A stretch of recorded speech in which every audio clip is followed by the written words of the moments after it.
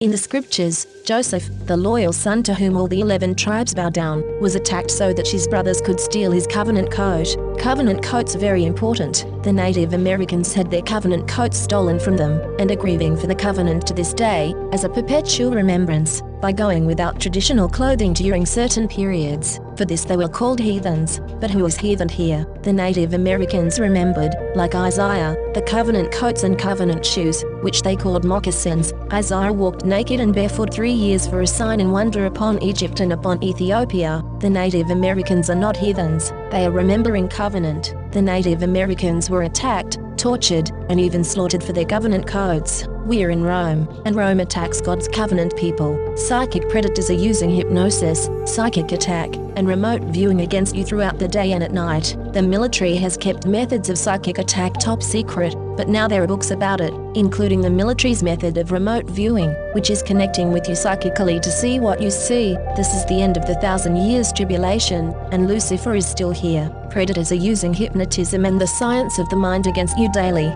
The Bible calls them demons. Practice psychic self-defense. Do not have sex. Do not eat meat. Read the Bible. Respect all life. Exorcise demons. This is Rome. Rome crucified Christ and created Christianity to cover up, then continued with the conquest and genocide of Jews, Africans, Irish, Celts, Japanese, Chinese, Aborigines, Native Americans, and more. Mexicans are dying on the border every day. The scriptures say, when Joseph said to his father, "Oh my father, I saw 11 planets, and the sun, and the moon, I saw them bowing down to me," he said, "Oh my son, do not relate your vision to your brothers, lest they plot and scheme against you." Satan is man's sworn enemy, and thus your Lord will choose you, and will teach you the interpretation of events, and will complete his blessing upon you and upon the family of Jacob, as he has completed it before upon your forefathers Abraham and Isaac. Your Lord is knowing and wise.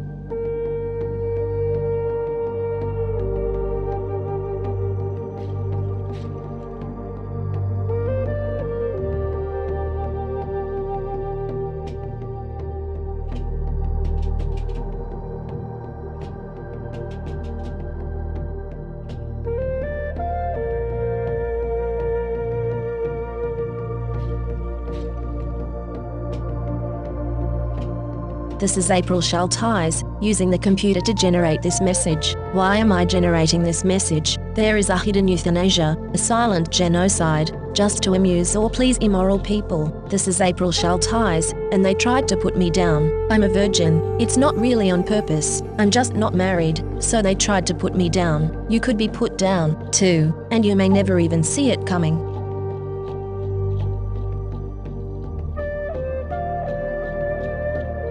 This is April Schulthies, and I am not happy, and will not be happy, until every demon is removed from the earth.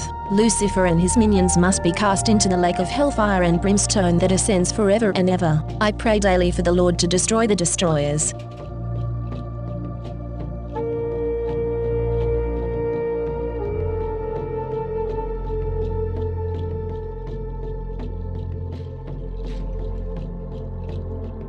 This is April Schulthies, and I hate Rome. Rome is still here. Rome crucified Christ and created Christianity to cover up the genocide of Jews, Africans, Irish, Celts, Japanese, Chinese, Aborigines, Vietnamese, Koreans, Hmong, Hawaiians, Eskimos, Native Americans, and more. Mexicans are dying on the border every day. Cast Rome out.